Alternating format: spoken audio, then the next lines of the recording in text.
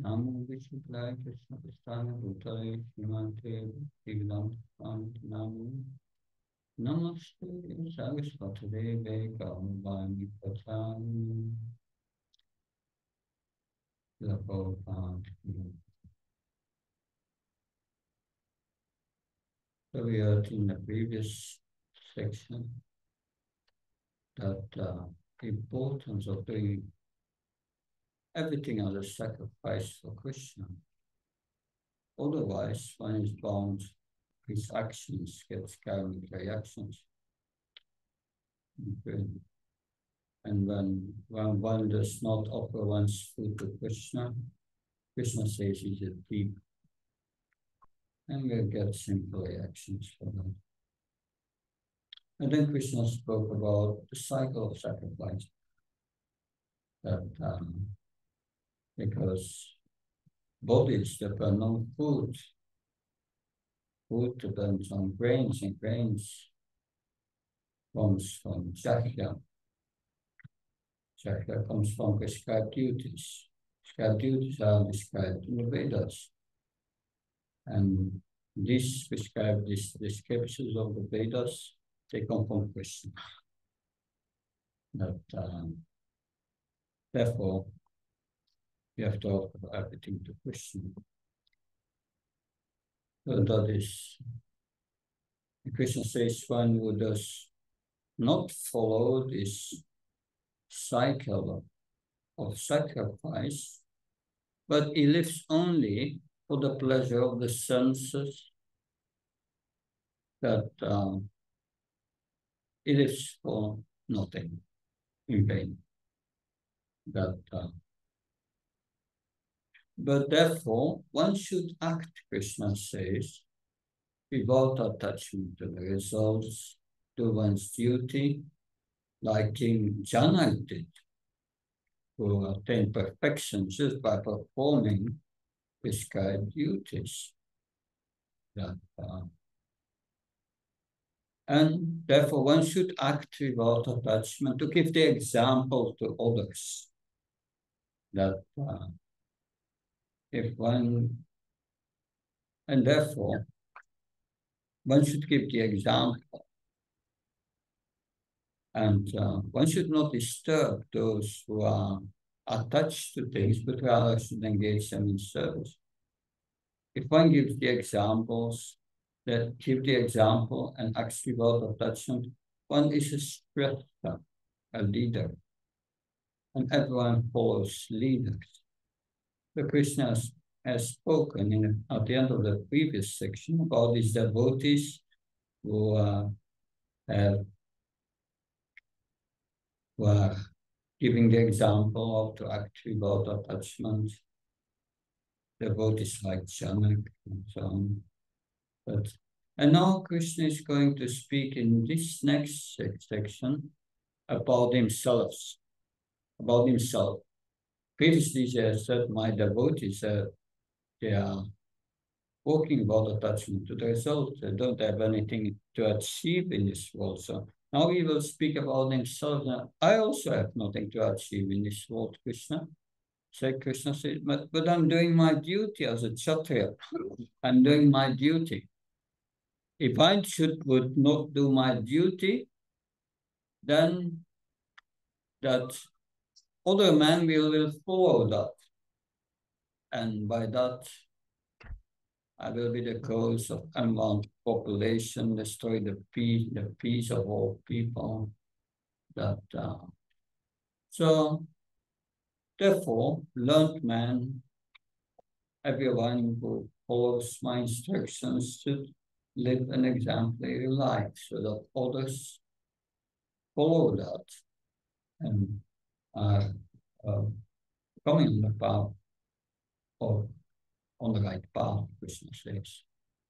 That, so he will tell us also how to preach in this third chapter. So don't be disturbed. Don't disturb those who are attached to their results. will engage them in devotional service. That the expert preacher knows how to do that, like Narada Muni. But I remember Chayananda Prabhu, the one who first was building the first Ratka. And he was building that outside. And yeah. And people were on the footpath passing. And he stopped someone and said, "You have a moment, can you just hold this piece of wood here?" And the man was holding it, and he was nailing. And now the next one. So he was engaging them. And at the end, he was with 10, 15 men whom he was engaging, and he was cooking for them and anyway, distributing for sale. He was engaging them.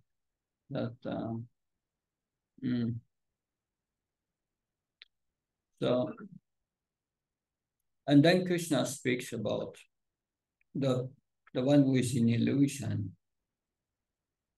And that is a key verse, which you will probably need to remember.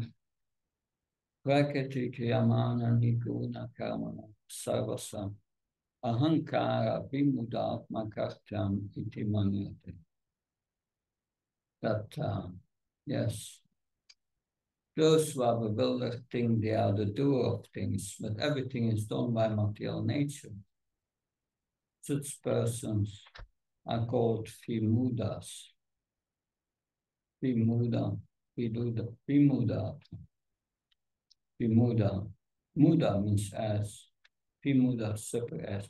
It is strong. That, anyway, we will explain that. This is very important for us. That,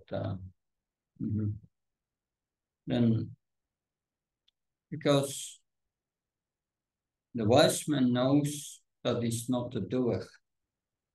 The senses are engaged with the object of the senses, and that is all done by the super soul. That we will try to understand that. So even our senses are not ours. That the Krishna then says, yes, yeah. The ignorant man, they engage in material activities, they become attached. But how to act in Krishna consciousness, he will explain them. You have to consider a few things because acting in Krishna consciousness means acting with knowledge of knowledge, spiritual knowledge. So always different from the body. So every action in Krishna consciousness that in 3:30, Lord Krishna will explain, one must act without any sense of proprietorship. That one should act with false ego, without false ego, and without wanting profit, without thinking oneself the enjoyer. So that's the beginning of transcendental knowledge. Krishna is the proprietor of everything, and therefore is the enjoyer. So we should be devoid of proprietorship. That sense of this is mine, or the sense this is I'm going to enjoy. That's a problem. That's acting on the bodily platform. So with that knowledge, if you act with or based on that knowledge, then you don't get reactions. It's our mentality to enjoy and thinking I'm sort of upright. Then you are responsible. You get reactions. But when you act out of duty, this is Krishna's, and Krishna is the enjoyer, and I use everything in his service, then no reaction. But then Krishna says, yeah, one should become free from this control of material nature and follow these teachings. And one who does not follow them, he will be bereft of all knowledge. And then afterward, we come in the next session, and then Krishna will speak about the paripantina, the obstacles, mapavo, devotion service. And that will lead to Arjuna asking a question, and then we go to the last part. So that's a summary of what's coming. It's going to come in the first 40 minutes. So we start with 3:22. Om Namo Bhagavate Vasudevaya.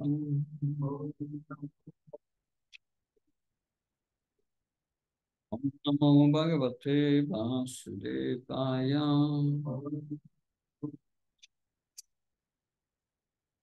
Om Namo Bhagavate Vasudevaya.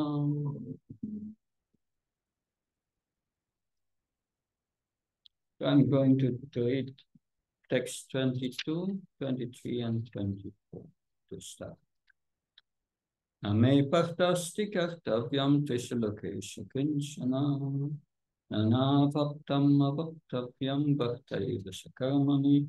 A son of Prita, there is no work prescribed for me within all the 3 planetary systems, nor am I in want of anything, nor have I a need to obtain anything, and yet I am engaged in prescribed duties.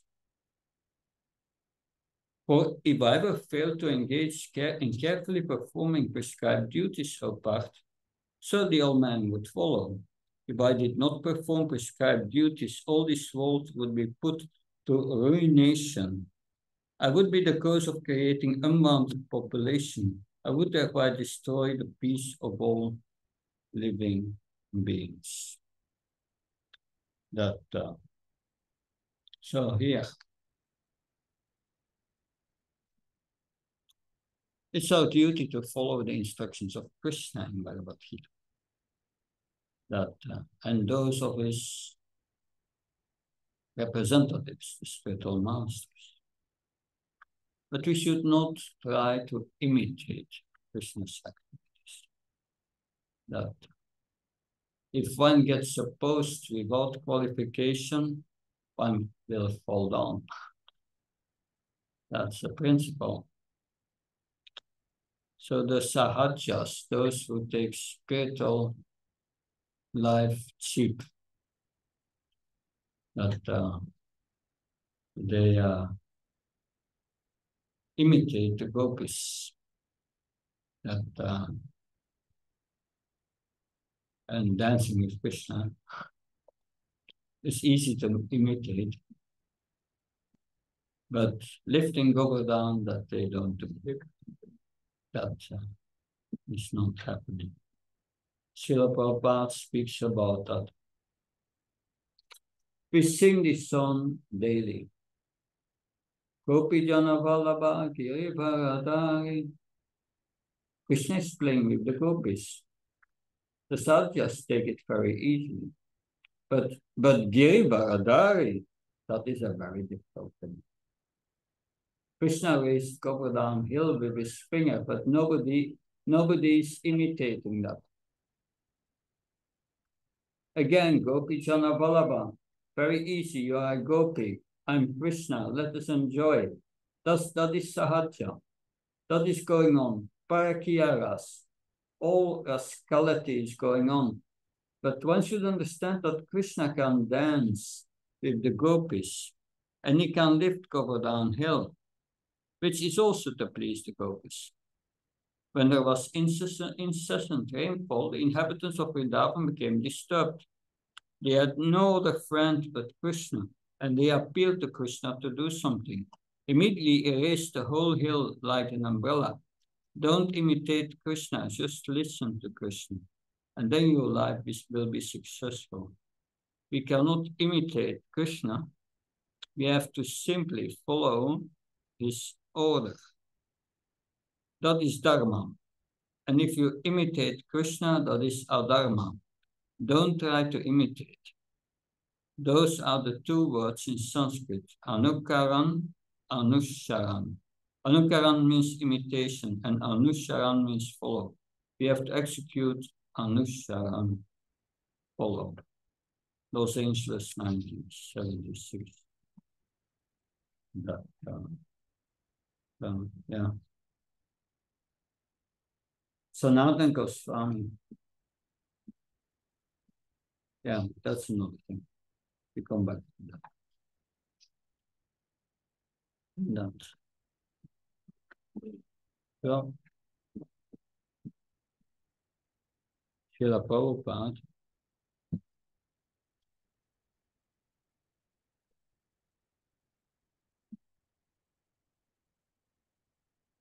Srila Prabhupada often condemned pseudo-devotees or sahajas who think themselves to be on the highest level of devotional service,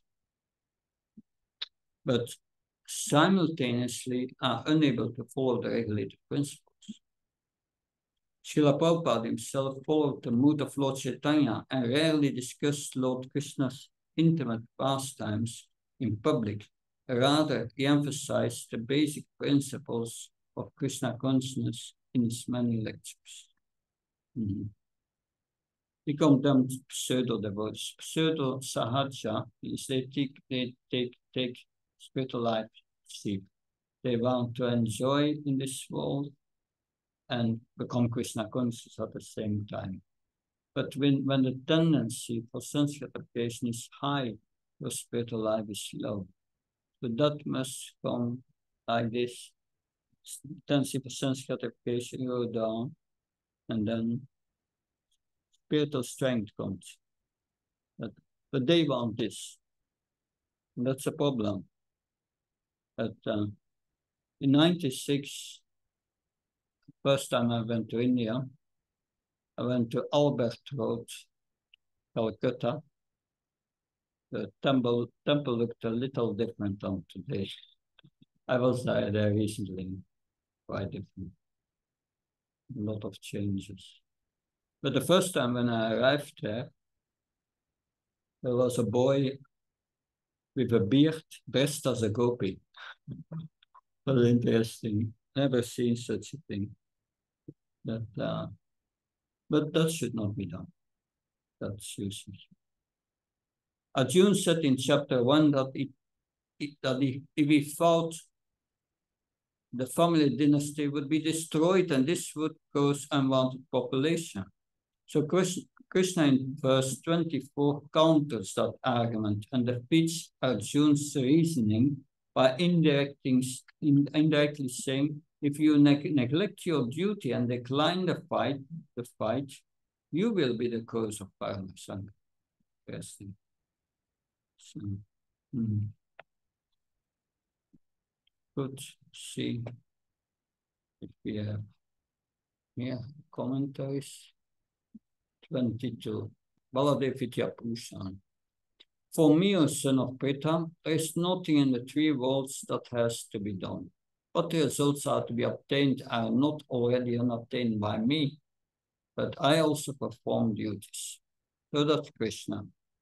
If he desires something, his desire is already fulfilled. That's Krishna's position. Yeah. Reflection. One must receive the results of work. One who must receive the results of work has some designated duty, but one who has nothing to achieve within the three planetary systems certainly has no duty. As Srila Prabhupada, for example. So then the question for us is, what do I need to achieve in this world? That should become sunya, zero. That we have nothing to achieve in this world. That Prabhupada says, what do we have to achieve in this world? We come to pass through, that's all. That's quite gross. That Prabhupada says like that. That no, we use the human form of life to become Krishna conscious. But anyway, material life is a game for nothing. And the materialist, there's so many expectations that we see these expectations. You study, your expectation is, yes, after my study, I'm going to get a job. And then after the job, I'm going to marry with a nice wife. I'm going to have nice children, and I will give them all a nice education, and they will all be happy. But that happens only in the cinema. That's not real life. That it's just an idea. At the end, you have to die. Your children have to die. It's all finished.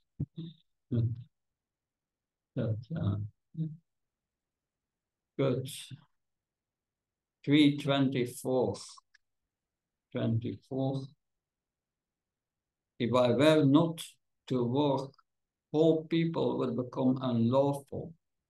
I would be the cause of mixed caste and polluted, and would pollute the descendants. I thought that's a good picture for Varna Sangha.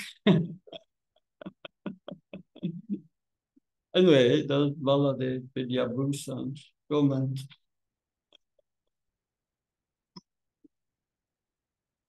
Though the Lord teaches in this way, we also see that the Lord sometimes acts independent of the law, desiring happiness for his devotee. Yeah, we should not imitate Lord Shiva drinking poison. That will not be good. Following and imitating are not on the same level. We cannot imitate Lord Krishna lifting Govardhan Hill. Reflections. Do I perform my activities with the intention of obtaining sensual pleasure, trying to imitate Lord Krishna, the ultimate proprietor and enjoyer of everything? That's factually the reason why we got material bodies, why we are here. Okay, 26, wait. 25 first.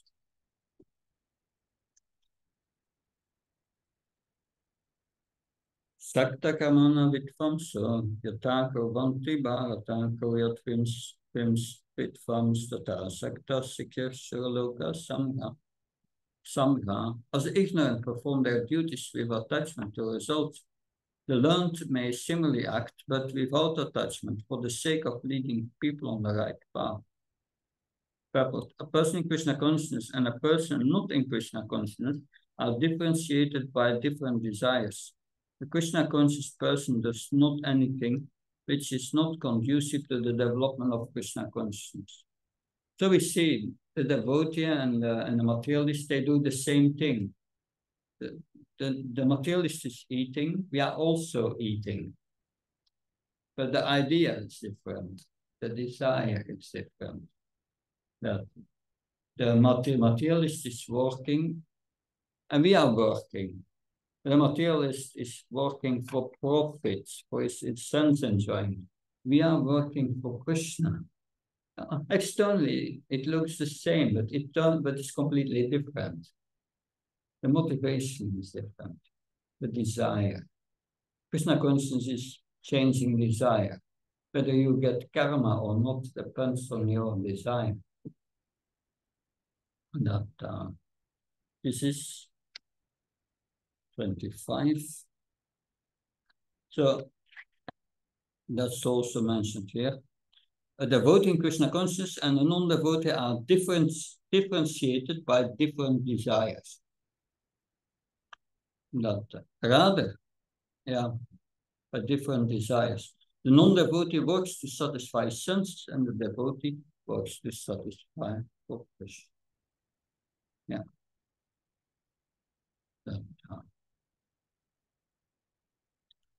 So that's the difference.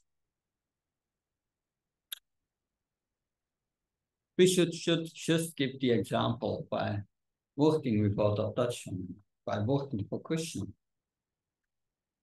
And no need to preach to them. We can only preach to those who want to be instructed by us.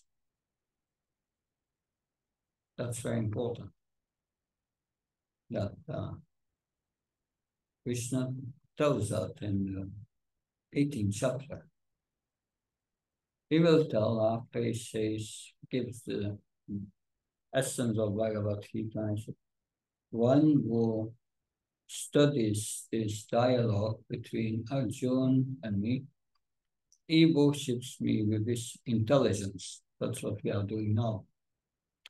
And then Krishna says, one should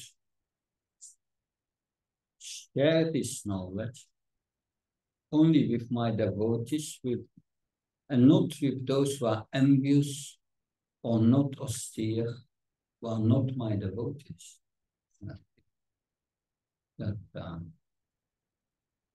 So, although we cannot directly preach to them, Krishna says not to do. Although the devotee of Krishna sometimes wants to be more merciful than Krishna and still try to preach. But it gives happy reactions. But still we can preach to them in this way, by giving the example. And one day they will understand. This person is different. This person is more happy. This person is less disturbed than I am. This person is stronger in character. So that's preaching. Uddhav, that this is in the 11th canto. That, I know in the 10th canto also, Uddhav had been sent to Vrindavan. Because Krishna had promised I come back, but he could not go because Jarasandha would attack Mathura. So he sent Uddhav. Uddhav was a pure devotee of Krishna. But he wanted Uddhav to learn something. And there he had letters from Krishna for the gopis, and he met with the gopis and was reading this letter. But then by observing Srimati Radharani and these gopis, he became overwhelmed with love. He was thinking, these gopis have much more love than I for Krishna. So he was learning his lessons, the love of the Vrajavasis. But the gopis were not preaching to him, but they were preaching by their behavior, by their example. And they were the greatest preacher. And what did they do? They did their household chores and churning the butter. So all these things but internally they were always thinking of that.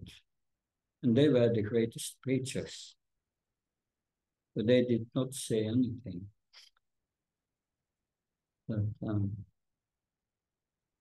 So Uddhava understood. Good text 25, 26. 26. Na buddhi vedam chanayat ahyanam karma sanginam yosayat sarva karmani vitvang yukta chamacham. So as not to disturb the minds of the ignorant men attached to the fruitive results of prescribed duties. A learned person should not induce them to stop work. Rather, by working in the spirit of devotion, he should engage them in all kinds of activities for the gradual development of Krishna consciousness. That, so we should engage others in Krishna conscious activities. That how to preach, we will learn in the 12th chapter. Krishna will say in 4 verses, if you cannot think always of me, then follow the regulated principles of devotional service for perform sadhana. If you cannot do that, then yes, do some work for me. That and if you cannot work for me, then give some donations. Anyway, it gives many possibilities, and we'll see how Krishna advises to preach that. So in the purport, therefore, a realized soul in Krishna consciousness should not disturb others in their activities or understanding, but he should act by showing how the results of all work can be dedicated to the service of Krishna. The learned Krishna conscious person may act in such a way that the ignorant person working for sense gratification may learn how to act and how to behave. At the end, for this fortunate man, there is no need to follow the Vedic rituals, because by direct Krishna consciousness, one can have all the results one would otherwise derive from following one's prescribed duties. That so does the highest duty, serving Krishna. Yes, the ignorant is those who think they are the doer. They are attached. They think they are the doer. And Krishna will speak about them in the next verse. Verse 26. So in summary, a devotee should not disturb the mind of others by encouraging them to renounce work. No. Rather, he should show by his example how to act and behave by dedicating all the results of his work to Krishna. So, though a person may be fixed in knowledge, he should not disturb the intelligence of the ignorant. They think they are their body. We don't have to tell everyone you are not a body.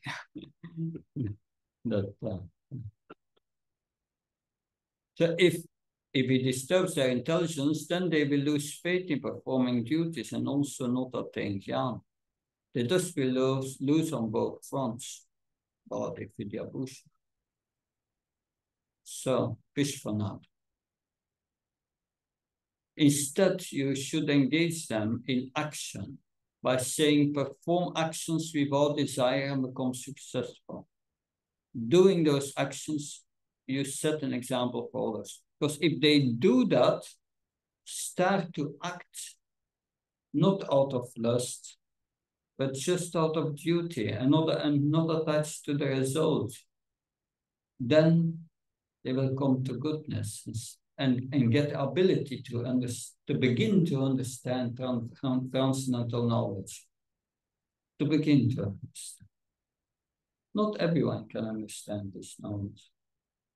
That we heard that before in the amazing verse. Some they understand, are amazed about spiritual, but some cannot understand that whole. That's interesting. Like that, yes. So by direct Krishna consciousness, one can have all the results one would otherwise derive from following one's prescribed duties. There are so many verses in Bhagavad Gita. Ananya Sintayantamam Yechana Paripaste Tesam Nitya Vyuktam Yogaksema Vamya.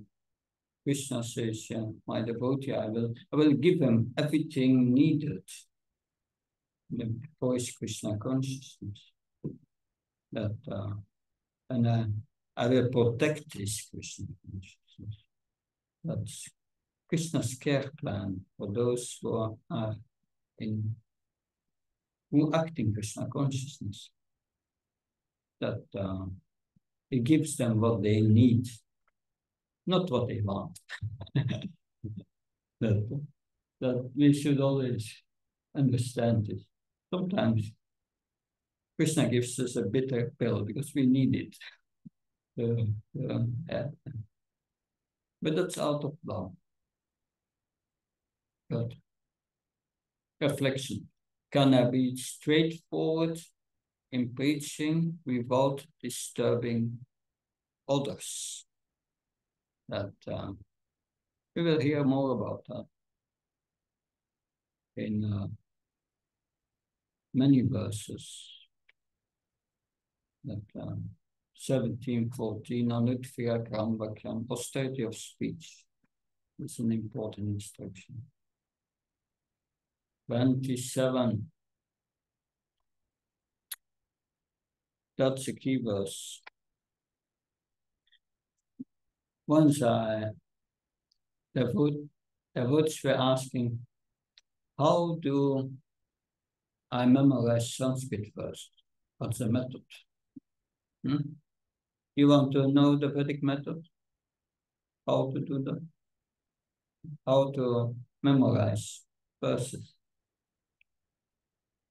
How they did it in the Vedic time? Repetition. Once I was with, there were 30 devotees, and I told them we will apply this system, and you will, at the end, you will all have memorized the verse. It took an hour, but everyone memorized the verse.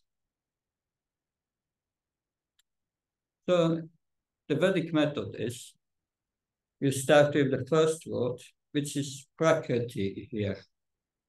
And then you see Kriyamanani. Prakriti Kriyamanani, you say 10 times. Prakriti Kriyamani, Prakriti Kriyamani, Prakriti Kriyamani, 10 times. And then you take the second word and the next one. Kriyamanani Gunai. Kriyamanani Gunai. And you say 10 times. And then you go to the next.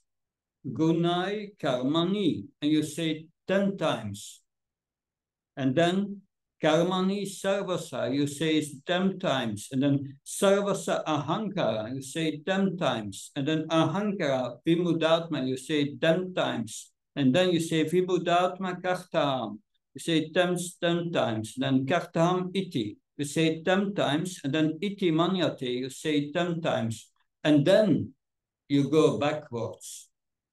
Manyate iti, manyate iti, manyate iti, 10 times. And then you say iti kartam, 10 times. And then kartam vimudatma, and you go backwards. And when you are back to Prakriti, then you say Prakriti Kiyamanani, and then 10 times, and then Guna Karmani Sarvasa, 10 times. And then you say Prakriti Kyamani Gunya Karmana Sarvasa 10 times. And then you say Ahankara Vimudatma 10 times, Kartam iti manyate 10 times, and then Ahankara Vimudatma Kartam iti manyate 10 times. And then you say the whole verse 10 times. So we were there with 30, and I said, let's start. Prakriti Kyamanini, and the next Prakriti Kyamani, everyone repeated. And we went through all that system, and it took nearly an hour, and everyone knew the verse. That's how you learn the Vedic system, to learn the verses. That and we learned this verse. That so the spirit soul, bewildered by the influence of false ego, thinks himself the doer of activities that are actually carried out by the three modes of material nature. It's important in Bhagavad Gita. There are 16 topics in Bhagavad Gita. I will show you a scheme about that. Probably that's also in your handbook, something like that. 16 topics. And then you have all the chapters and the verse numbers where you find the topic. Of course, I know them practically by heart because I'm used to that. But it's important, like this first practical Yamanan, we are not the doer. Where does Krishna speak about that in other verses? So I'm going to read a few other verses to demonstrate what Krishna means here.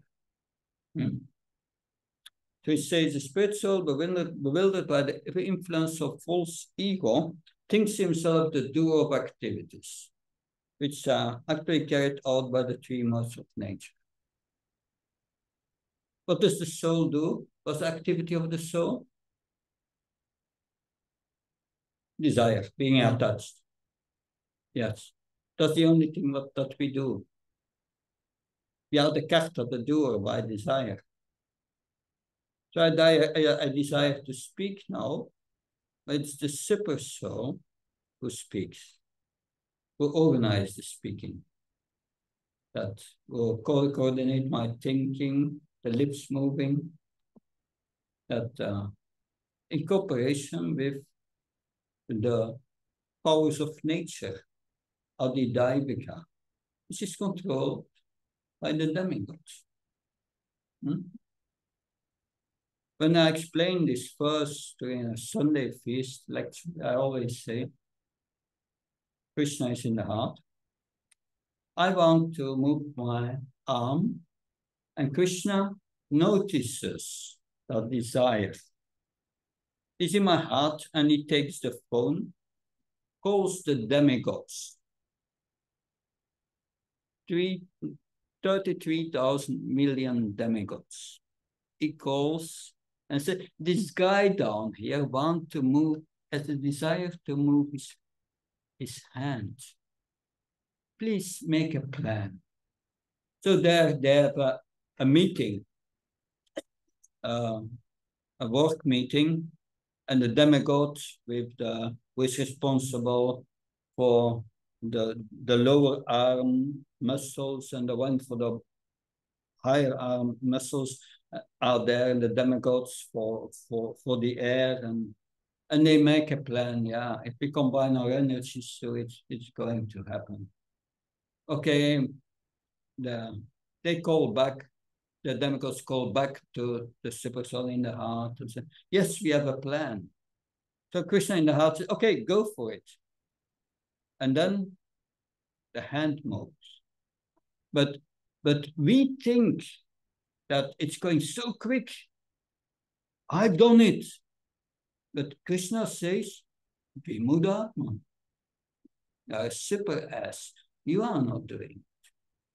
We will learn that in the 13th chapter of Bhagavad Gita. Krishna in the heart is called Anumanta, the permitter, but is also the witness in the heart. He witnesses our desires. And if we deserve, it's fulfilled. Because if Krishna does not want that you move your arm, it will not move. So if we start to see that, we see the super soul in action everywhere, in everybody. And that's called divine consciousness. And Krishna will speak about that in chapter 5, divine consciousness, verse 8 to 12. 8 to 12. Naivakinjit komiti yuktamayita tatvat pasans sikan asan gasans pasan Palapampichnam ginan unisam nimisamape. In the act is so factivated. A person in divine consciousness always engaged in seeing, hearing, touching, smelling, eating, moving about, sleeping, breathing, and always knows in himself that he actually does nothing at all. I only desire that because while speaking, evacuating, receiving, opening, closing, his eyes, he always knows that the material senses are engaged with their objects and that he's aloof from them. So the senses are engaged with their objects, and that's all done by material nature. Material nature is controlled by Krishna as a super soul. Krishna says that personally in the 9th chapter, that there he says, Mayadyaksena Prakriti Chuchari Chacharani. I'm the superintendent of material nature. So I will just go to other verses which only subject. That's just to show all these connections are there. And then you start to see the Gita as one unit. As if you don't have that insight, you don't have a grasp of the Gita. That you know bits here and there, but you don't see the whole picture. Like in the 5th chapter, Krishna, and that's interesting, in 5:14 says, Nakartitvam nakarmani logasya chichachi prabhu nakarma pala samyugam svabhastavartate. The embodied spirits, master of the city. So where the city is the body. It does not create activities. We don't create activities, Krishna says. That's done by material nature. Nor does he induce people to act, nor does he create the fruits of action. All this is done by material nature. So it says, we are only desire, otherwise we are doing nothing in this world. So it's Krishna doing. So are we then responsible? Yes, we are responsible. Because we push the button with our desire. And Krishna executes the orders as we deserve. Therefore, Krishna says, Nadate kaya chitpakam natsheva suketam vipu ahyani napatam kanam tenem yantasam yantava. Know the Supreme Lord assume one's sinful or pious activities. Embodied beings, however, are bewildered because of ignorance that covers their knowledge. So Krishna says, I'm also not doing that. It's material nature. That it's material nature. We push the button. So that's important to understand. Now, Krishna goes further. That 13th chapter, text 35 or something, I think. That is, because the last chapter is all about Jnana that supports our devotional service. Yeah. Text 30, 13:30. Bhakti Shevasa Karmani Kriyamana Sarvasa Yapasa Tatatnam Akartram Sapashati. When we can see that all activities are performed by the body, which is created of material nature, and sees that the self does nothing, actually sees. The same thing is said here. That, so the body is a machine to fulfill desires. We push the button by our desire, but otherwise we are not doing anything. Where is it? How can we know that we are pushing the button? We'll speak about 3 buttons in the 4th chapter. The real fun comes tomorrow. But 18th chapter, 18:14, that's interesting. That's again on the same subject matter. Adhistanam tatakas dakaranam sapitakvidam vividas sapitakcheva daivan shaivatra panchanam. Panch, 5 factors that 5 factors of action. First, for every action, you need a body, adhishtanam. Who controls the body? The body is material nature. Material nature is controlled by Krishna. We are not controlling the body. But then there is the karta, the performer. There is a doer, the one who performs the karta. That's the spirit soul who desires. We are acting by desire. And then you have the third factor, are the senses, the karanam, the senses. Is also part of the body. It's controlled by material nature. Krishna controls the blood going to the veins for the moment, so that I can move my hand. It's Krishna doing. And then the different kinds of endeavors will come up into the subtle body, the mind. The subtle body is also matter. It's also controlled by the super soul. Krishna says that in 15:15.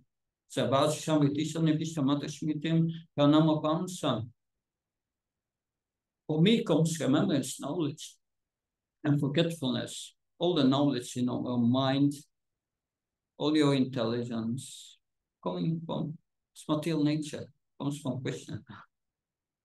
We are not controlling what we can think. You can try. That is Krishna.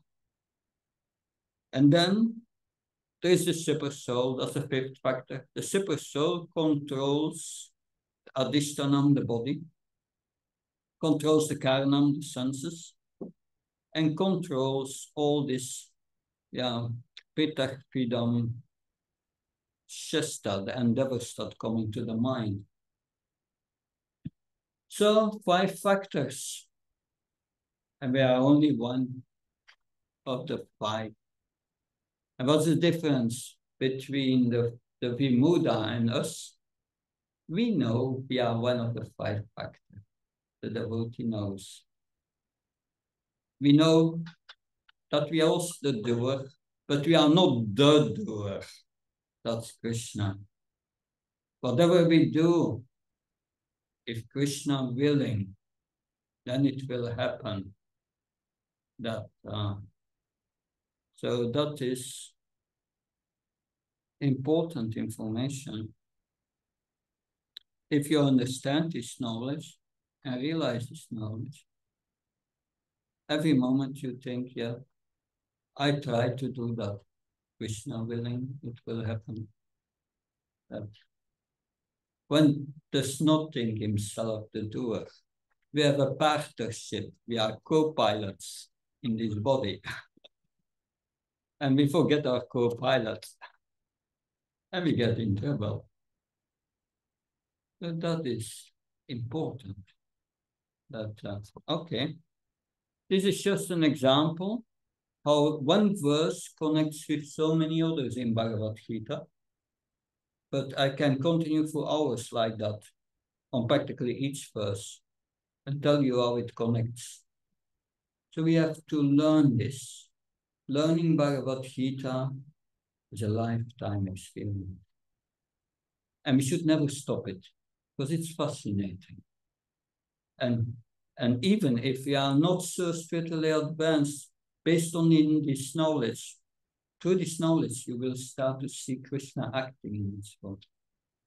It's very powerful, this knowledge. Never stop studying Bhagavad Gita. Study it in combination with the Bhagavatam. So this word Vimudatma, it's a very strong word. A devotee was distributing books in an airport in the 70s here in America. And he came across an Indian person. And the person, he wanted to give him Bhagavad Gita, but the person was a bit obnoxious, not nice. He said, I don't want to hear about this Krishna and this Gita. Well, the devotee said, Krishna says then, here in Bhagavad Gita, Avajanante Mamuda, you are a Muda, you are a Vimuda. And the man became very angry. And he went to a police officer and said, he's calling me a Vimuda. And the police officer, Vimuda. Anyway, it's a very strong word Krishna is using here. That Vimuda. So the person bewildered by pride thinks that he is the doer of actions, which are being done completely by the senses made of Prakriti. That so you see people, great politicians, promising so many things, but they don't are aware they are speaking, they are speaking with 10 kg of stool in their body, ready to pass. They don't understand their situation, how they are dependent on material nature. Every moment, things can be finished. And we depend completely on Krishna. And the devotee knows that. Therefore, before we do something in Krishna consciousness, what do? That we pray to Krishna. Please help me, empower me. I want to please you. I promise, it's not for me, I will do it for you. That so if we are aware of this knowledge, you become humble. That you become humble. And if you are humble, humility, you will get a deeper insight in the knowledge. Humility is the qualification to get the knowledge and to understand the knowledge. It's the first item of knowledge, of the process of knowledge, in 13, 8 to 12, Amanitvam, humility. So the person in material consciousness is convinced by false ego that he's the doer of everything. That's the typical American. I will do it in my strength. That I make my plans with my intelligence. I will get it. I will get. Yeah, that's the false ego. Not only the Americans, everyone. He does not know that the mechanism of the body is produced by material nature, and that the material nature works under supervision of the Supreme Lord, not under his control. So the person in false ego takes credit for doing everything independently. Like if everything is under the control of Krishna. So I asked Gopaswami Prabhu, is a Prabhupada disciple from France. And he has worked many years as a medical doctor. And I asked him, yes, if Krishna controls everything, what's the use of being a doctor then? That you are not in control. That's also in the Bhagavatam. Prahlad Maharaj said, yeah, you can have the best doctors, but still the patient dies with the best medicine. That you can have the best boat, but still there's a storm and one drowns. So you can be the best parent to protect your child, but then your child becomes unprotected and dies. So I asked him what's then the use of being a doctor? Well, I didn't ask him like that, but we discussed about free will. But what can we do to cure someone? What is our power? And the answer is, everything will happen according to your karma. You cannot go against it. But that you have a limited sphere of influence. Limited. And by taking a good medicine, you can improve yourself a bit. So we learned that also in Bhagavad Gita. Yes, if you live in the mode of goodness, your quality of life is good. So we may be in a mode of passion or ignorance. Ignorance is suffering, but you can change your modes by your free will, by association. In the Uddhav Gita, Krishna says to Uddhav, 21 ways to change your modes. So that depends on us. We have a little freedom, but it is limited. Ultimately, Krishna. Yeah. I'm also a retired physician. Yeah. But there is a saying in technical practice that I dress the moon for healing. I dress the moon and I dress the moon. Yeah. I dress the moon. Yeah. Spinning it up. Yeah. But I'm not the one who will heal it. Yeah. The healing is done. Yeah, it's not by God. That's what is the saying in the Yeah. So So the person in false ego takes all credit for doing everything independently. So Krishna will say later in Bhagavad Gita, I'm the capability man. It's not our capability. Everything what we have is Krishna's capability. And if you become proud of it, you become proud of something which is not yours. That it's stealing the honor from Krishna.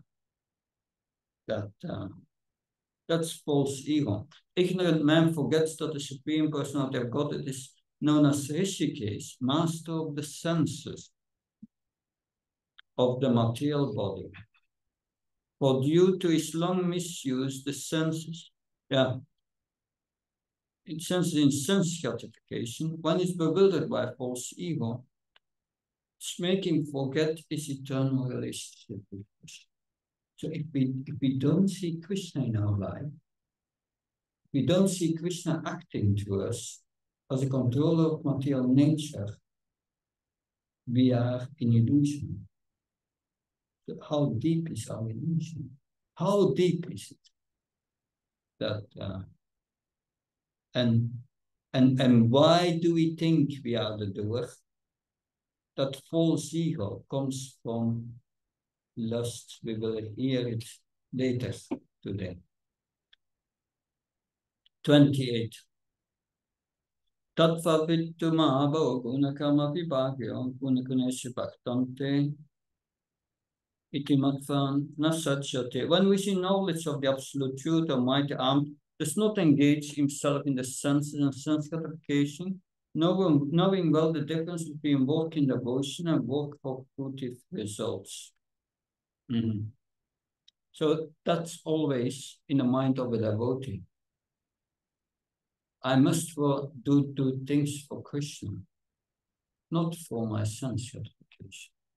Because otherwise, I get entangled, I get in difficulty.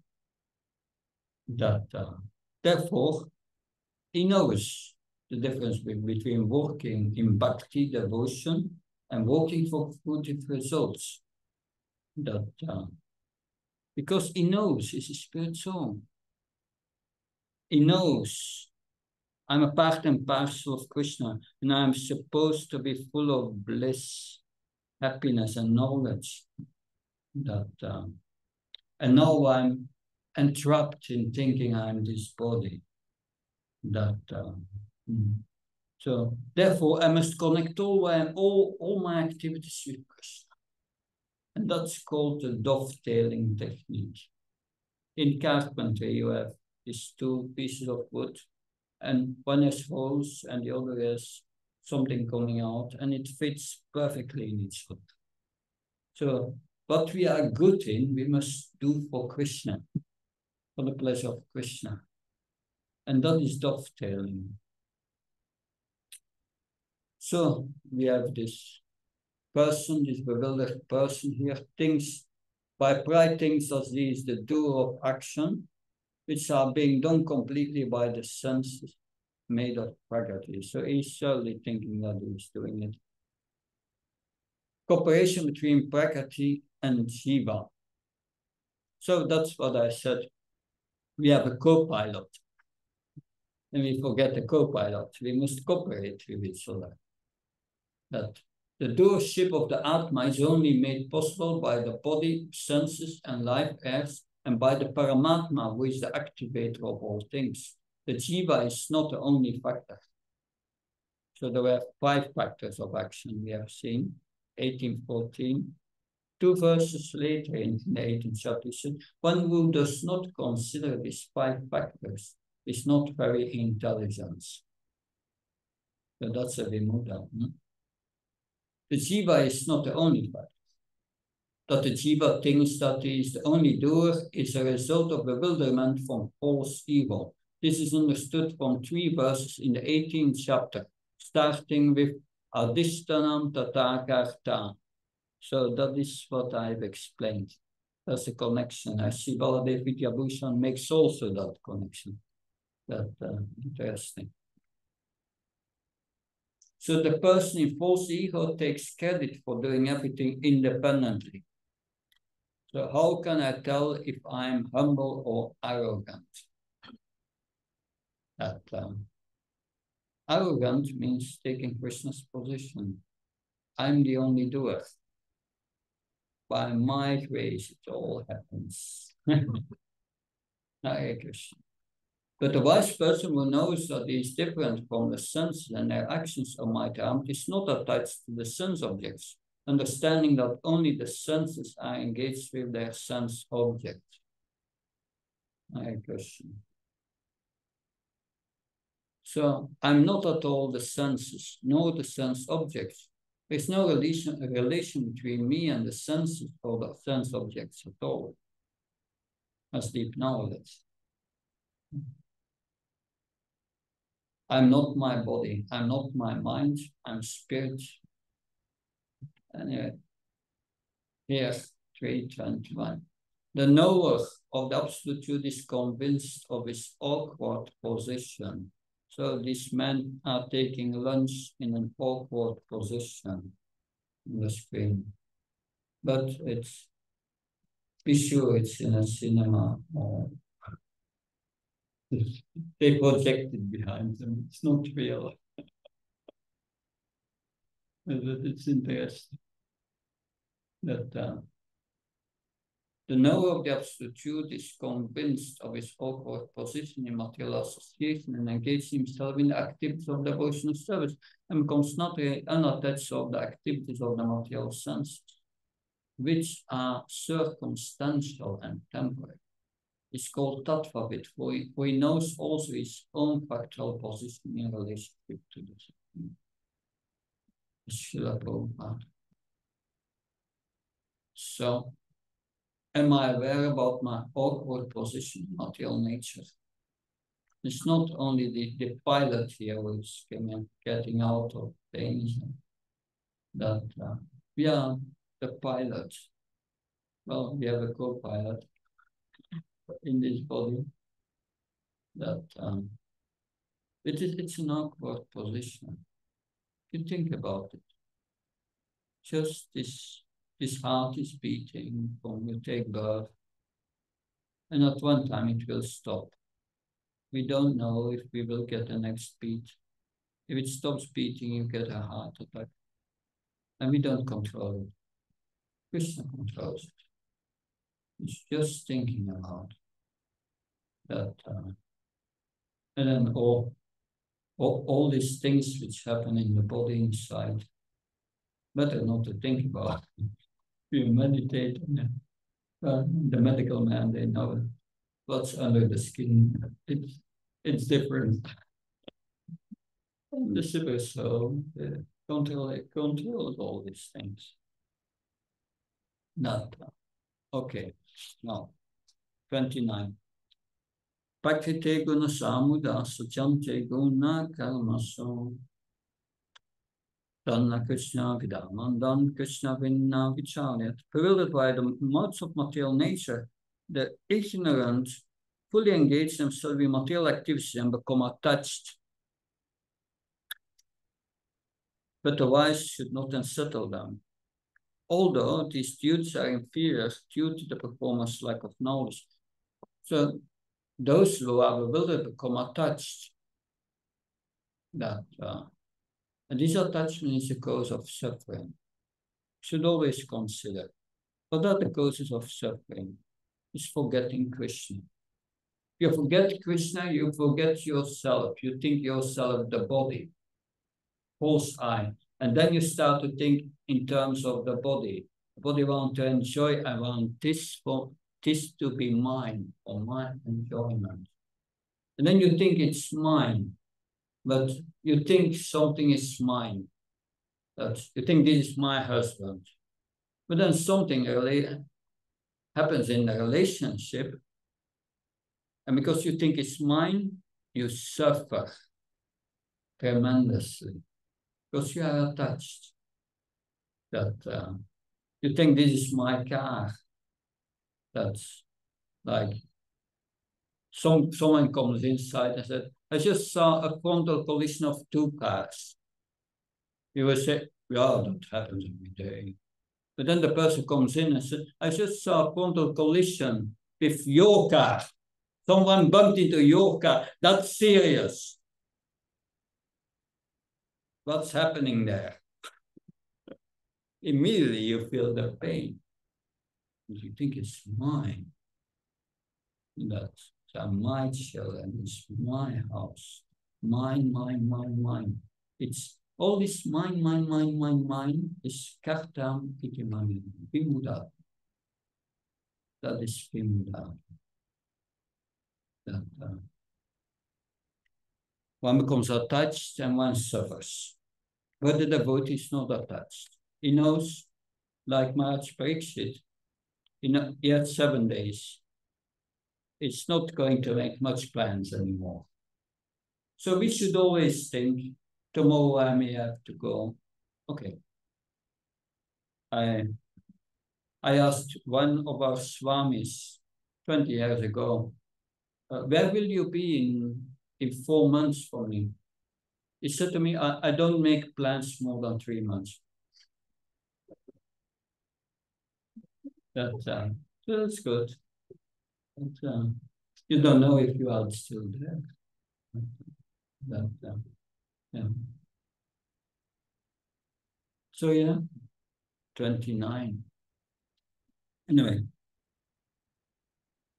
So although Krishna advises devotees not to agitate the mind of materially engrossed persons, the devotees of the Lord are more merciful than the Lord, because they understand his purpose. Therefore, they take all risk to enlighten even ignorant men and engage them in Krishna consciousness. But of course, there's these reactions that in the purpose, they accept bodily connections with others as kinsmen. The land in which the body is obtained is their object of worship, and they consider the formalities of religious rituals to be ends in themselves. Men who are ignorant cannot appreciate activities in Krishna consciousness, and therefore Lord Krishna advises us not to disturb them and simply waste valuable time. But the devotees of the Lord are more kind than the Lord because they understand the purpose of the Lord. Consequently, they will undertake all kinds of risks, even to the point of approaching ignorant men to try and engage them in acts of Krishna consciousness, which are absolutely necessary for human beings. And now text 30. Text 30 is important. Text 30 explains the knowledge required to act as a spirit soul. You must act based on this knowledge. Mai sarvani karmani sanyasyatma sitasa nirashiran nirmamo bhutva yutyasva vigatashvara. Therefore, O Arjuna, surrendering all your works unto me, with full knowledge of me, without desire for profit, with no claims to proprietorship, and free from lethargy fight. It says, yeah, it says, nirasir, without desire for profit. So the result is for Krishna, not for me. No desire for profit. That nirmama, not thinking this is mine. No, this belongs to Krishna. Therefore, we must use it in Krishna's service if it's under my care. That with knowledge of Krishna, I'm not Krishna, I'm the servant of Krishna. That. And then we should be fight without being sentimental. By doing our duty, doing our service for Krishna. For Arjuna, it was fighting. For us, luckily, it's not fighting. We can do so many service. But it's based on this knowledge. Unless you act based on this knowledge, you act on the body platform. You need this knowledge to act as a spirit soul. So this verse clearly indicates the purpose of Bhagavad Gita. So you can understand this is a very important verse. The purpose of Bhagavad Gita is to act on basis of this knowledge. The Lord instructs that one has to become fully Krishna conscious to discharge duties as in military discipline. That the cashier may count millions of dollars for his employee, but he does not claim a cent for himself. Similarly, one has to realize that nothing in the world belongs to any individual person, but that everything belongs to the Supreme Lord, and that we see. So offering, Vidya Bhushan say, offering all activities to me, being fixed in the soul. I'm that little spark in the body, that's me. And without desire for result, without possessiveness, and without suffering, fight. So fighting becomes teaching. You should be devoid of the concept of being the doer. As a servant dependent on the king performs actions according to the king's order. You should perform your actions according to my order with a desire to teach the people. So Krishna says, yes, by that you give the example, you teach people. So the cashier may count millions of dollars for his employee, but he does not claim a single cent for himself. That reflections. What were my experience when in the past I acted selfishly to attain fruitive results? Were you happy? That depressed, so many things. It doesn't go well. It never works out. And that's irrelevant. Okay. That is the end of the first section. Now we will go into the next section. And this is a summary, but I will just tell you from my own knowledge what is going to happen now till the end.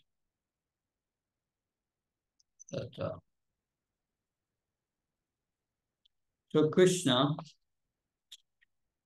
he will say, yes,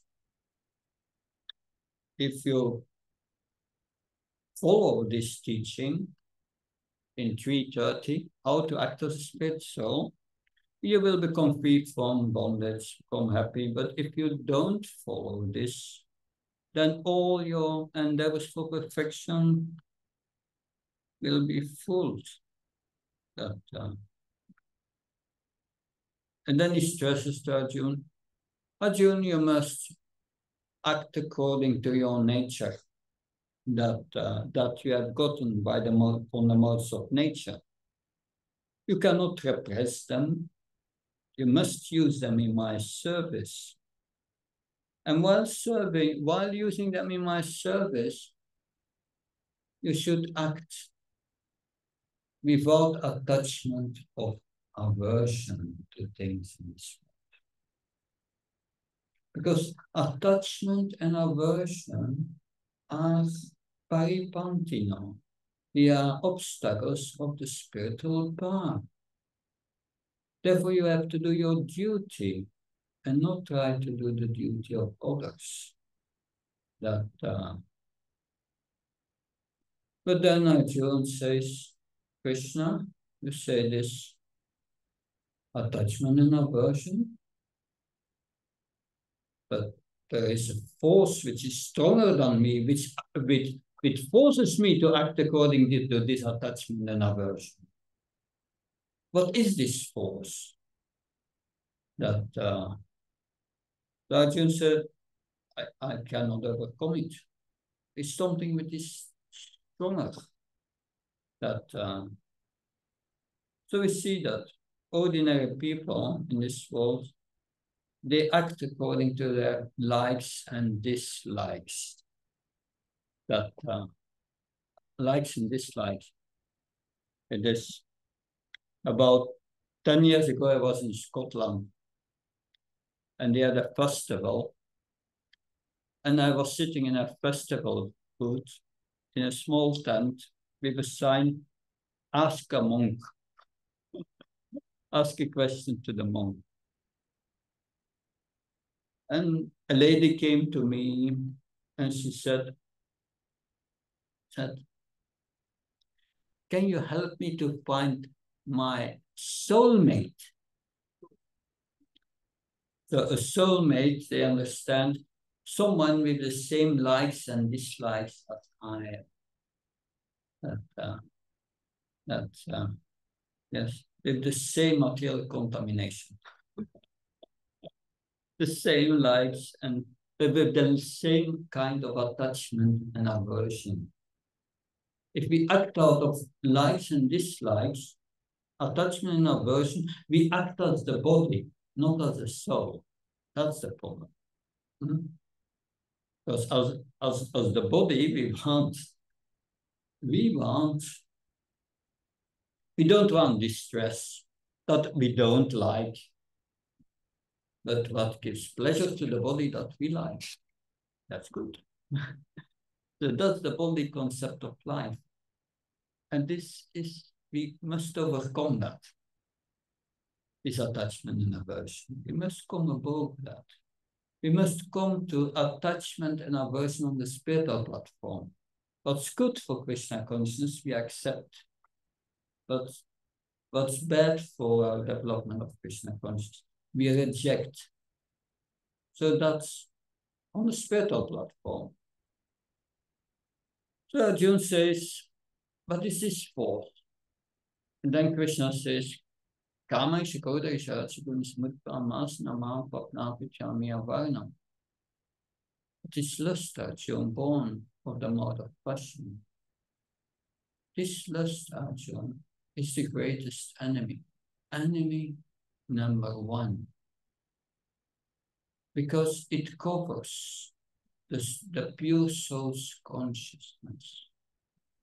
It covers the soul's consciousness, and we see like the embryo in the womb is covered by the womb, that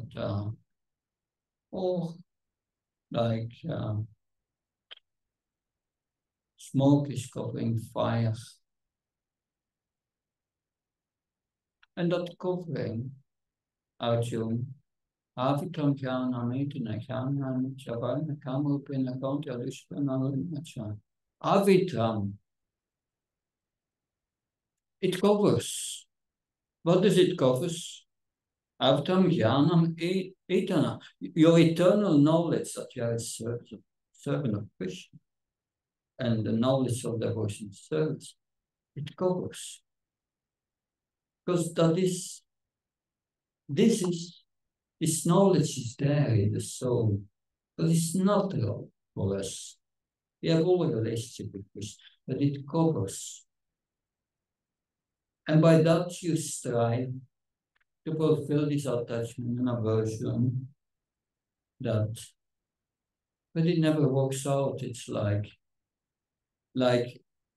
trying to put out fire with key. It becomes small. And it's never satisfied. Arjuna is hearing that and said, enemy number one. Arjuna is a military man, and he hears this word enemy. Immediately he says, Krishna, where is this enemy? And how can I conquer him? And then Krishna says to Arjuna, Arjuna, this enemy is in the body, in the senses, in the mind, the intelligence.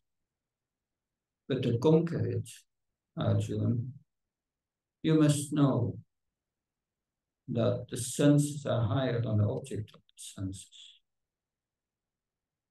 And the senses, higher than the senses, is the mind. The mind must control the senses. And higher than the mind is the intelligence. The intelligence must act according to intelligence. The mind must follow the intelligence. And higher than the intelligence is the soul.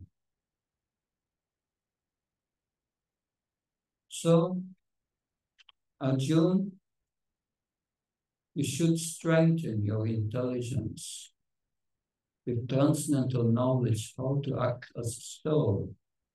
And then with that intelligence, you should control your mind and engage your mind and senses in devotional service based on this transcendental knowledge. And if you have transcendental knowledge and you hear transcendental knowledge, then the soul will have faith and direct by attachment, by desire, the intelligence to engage the mind and senses in the service of Krishna. And then you become a liberated person. So Krishna explains the difference between a liberated person and a conditioned soul. And I said, I'm going to explain something crucial, just wait that. And now, this is important, that the conditioned soul, like, thinks himself the mind, identifies with the mind,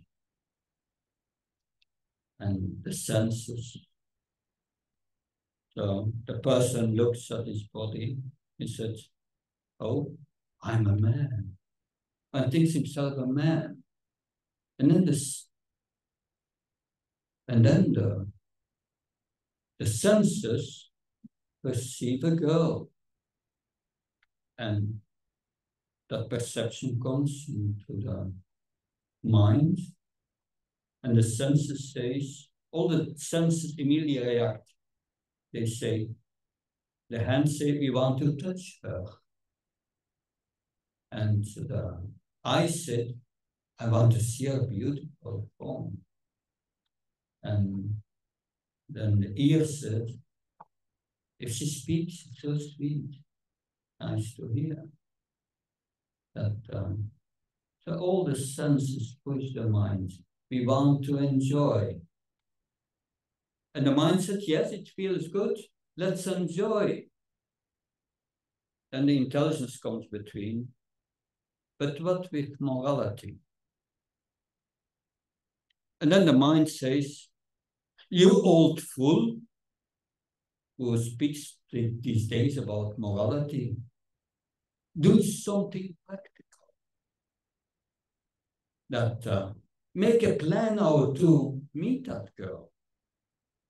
And then intelligence comes under control of the mind. And intelligence says to the mind, okay, you can write her a letter or an email, and you promise her the moon and the sun, and you throw some stars, but don't sign the letter, because just besides her is a strong man, could be her husband.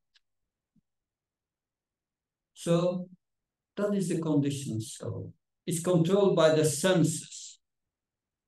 The senses controls the mind, and the mind misuses the intelligence to give satisfaction to the senses. And that is called an uncontrolled mind. That's the conditioned state. But Krishna says here, oh, Arjuna, you have to strengthen your intelligence first with transcendental knowledge. What's the title of the next chapter? Transcendental knowledge. You see the connection? Why Krishna is going to speak about transcendental knowledge? How to act as spirit soul. The knowledge required for acting. So if we hear that knowledge, then, and we hear that sufficiently, the soul will direct intelligence to control the mind. The mind comes under control of the intelligence, transcendental intelligence, to engage the mind and senses in devotional service, to engage the mind in thinking of it, and to engage the senses in service. And that is the liberated stage. One who acts always in that way. And that's the way out of suffering. So that is important knowledge. So that is a summary. That we will read the verses now. Good. 3:31. The persons who execute their duties according to my injunctions and will follow the teachings faithfully, without envy, become free from the bondage of furtive action. So Krishna does that in different places. He says here, if you do this, you have this result. In the next verse, he says, if you do that, you have that result. He does that also in the 18th chapter. There he says, yes, in the 18th chapter, that, yeah, he does the same thing. If you follow my teachings, you get that result. But if you act of false ego, you will be thus lost.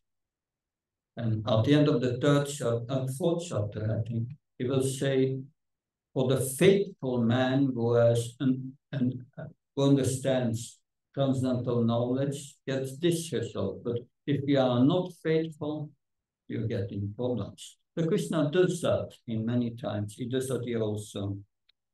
An ordinary man with firm faith in the eternal injunctions of the Lord, even though unable to execute such orders, becomes liberated from the bondage of the law of karma.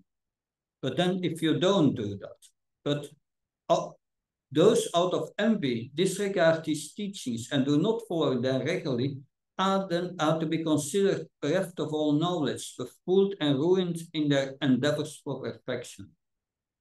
Nothing good comes from it. And that's the action of most people. As there is punishment for disobedience to the order of the Supreme Executive Head, so there is certainly punishment for disobedience to the order of the personality of Godhead. A disobedient person, however great he may be, is ignorant of his own self and of the Supreme Brahman, Paramatma, and personality of Godhead. due to a vacant heart. Therefore, there is no hope for perfection of life for him. And then 33, even a man of knowledge acts according to his own nature, for everyone follows the nature he has acquired by the three modes. What can repression accomplish? So unless one is liberated on a liberated platform, one must act according to his nature.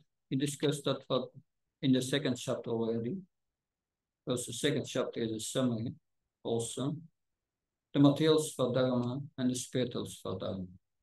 One must do one's material duty as long as one has not attained perfection on the spiritual svadharma. So it is impossible to get out of entanglement of Maya simply by theoretical knowledge. So one must have practical knowledge. Practical knowledge comes by devotional service. Tadami Buddhi Yogantam. Krishna gives you realizations to the heart. You should always consider. Theoretical knowledge is good. Because then we can try, with the help of a spiritual master, to bring that in practice. But unless we get that in practice, it has no use. When you leave the body, you take with you your realizations, not the theoretical knowledge. That's important to consider. All the theoretical knowledge is gone. But realizations you take with you.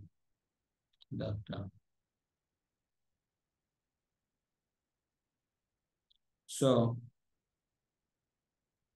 Krishna consciousness helps one to get out of the material entanglement, even though one may be engaged in the prescribed duties in terms of material existence.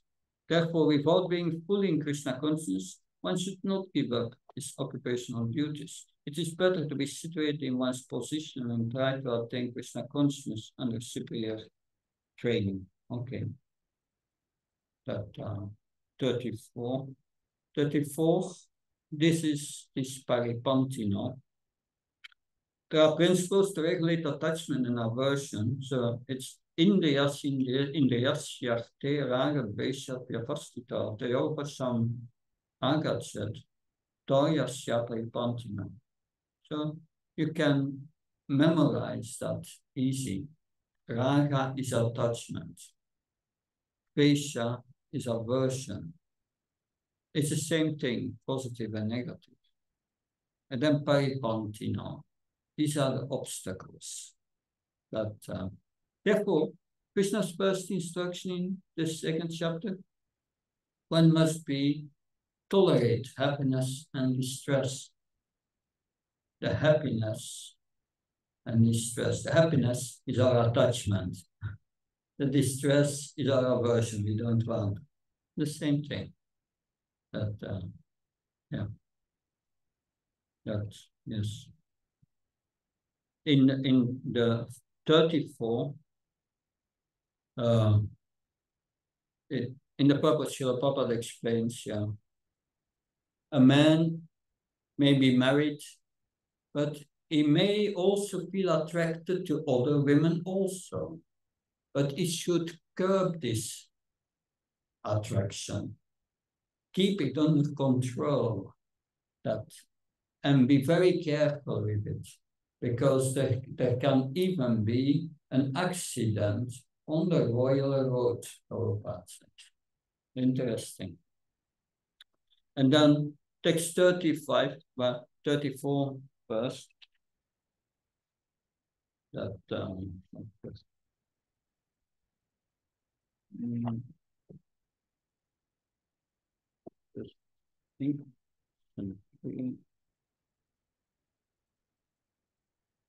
Okay, I see here.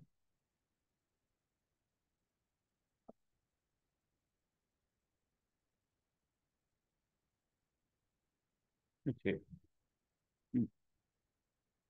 34. One not on the level of Krishna consciousness must follow the rules and regulations of the revealed scriptures, which lead to detachment.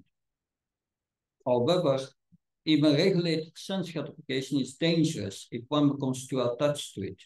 Therefore, it is better to act in Krishna consciousness, because when attached to Krishna consciousness is not really attached from material activity. But then text, yeah. So this desire and hatred are like thieves standing in front of the traveler on the road. And that's Baladev Vidyabhushan. They're like thieves who wants to deviate us from our path of Krishna consciousness. And that's Maya. Maya, the illusory energy, is in the mind. And Maya takes advantage, controls us by the attachment and aversion. You become a plaything in the hands of Maya. So we should be very careful with that. Attachment and repulsion are firmly fixed in each of the sense objects. One should not come under the control of attachment and repulsion. They are two obstacles. That's Vishwanath. And Srila Prabhupada says, those who are in Krishna consciousness are not really elected to engage in material sense gratification. But those who are not in such consciousness should follow the rules and regulations of the revealed scripture. Two levels. Interesting. Reflections. What are the attachment and aversions I struggle with? Good to think about. How can I overcome these obstacles? That's our application. So, and then Krishna, this is the verse mentioned twice in Bhagavad Gita. There are two verses mentioned twice. This verse and Manmana Bhavmat Bhakti, which at the end of the 9th chapter, and also 1865. Shreya Swadharma Vihuna Paradharma Svanustita Swadharme Nidanam Shreya Paradharma Bhayava. It's far better to discharge one's prescribed duty, even though faultily, than an other's duties perfectly. Destruction in the course of performing one's own duty is better than engaging in another's duty. For to follow another's path is dangerous. The purport. One should therefore discharge his prescribed duties in full Krishna consciousness, rather than those prescribed for others. Materially prescribed duties are duties enjoined according to one's psychophysical condition under the spell of the modes of nature. Spiritual duties are ordered by the spiritual master for transcendental service of Krishna. So one must act according to one's psychophysical nature. What is my psychophysical nature? We all know what you are good in, what you like to do. That this is your nature. So when one is under the spell of the modes of nature, one should follow the prescribed rules for his particular situation and should not imitate others. Everyone has to cleanse his heart by a gradual process, not abruptly. However, when one transcends the material modes and is fully situated in Krishna consciousness, he can perform anything and everything under the direction of a spiritual master, if one is purified. In the transcendental state, the distinctions of the material body do not apply. But as long as one is on the material platform, he must perform his duties according to the modes of nature, and at the same time, he must have a full sense of Krishna consciousness. So yeah, this is the translation of the verse by Baladev Vidyabhushan. It is better to perform one's own duty, even if faultily, than doing another's duty perfectly. It is better to die being situated in one's own duties. Performing another's duty is a cause of misfortune. Vishwanath. Destruction in the course of performing one's duty is better. To performing others' duties is dangerous. So the point is, do I act according to my psychophysical nature on the order of the spiritual master? That's one function of the spiritual master. He has to study how is how the disciple is situated in material nature, and instruct him as such that he uses his capabilities fully in Krishna's service. That's the function of the spiritual master. That's 337, but okay. Verse 36, Arjuna is asking that question. O descendant of Vishnu, by what is one impelled to sinful acts, even unwillingly, as if engaged by force? Sometimes, even against our will. The mind can be so strong. If it's contaminated by lust, it engages you in activities you don't want. It's strong. And that's a sign of being deeply conditioned. And then Krishna says, Kamesha Kodaya Ratchagunas Mutpava Masnama Patna Vityami Avarnam. Supreme Personalities of Godhead said, this lust only, Arjuna, which is born of contact with material mode of passion and later transformed into wrath, and which is also the devouring sinful enemy is formed. Interesting, Srila Prabhupada writes in the beginning of the purport.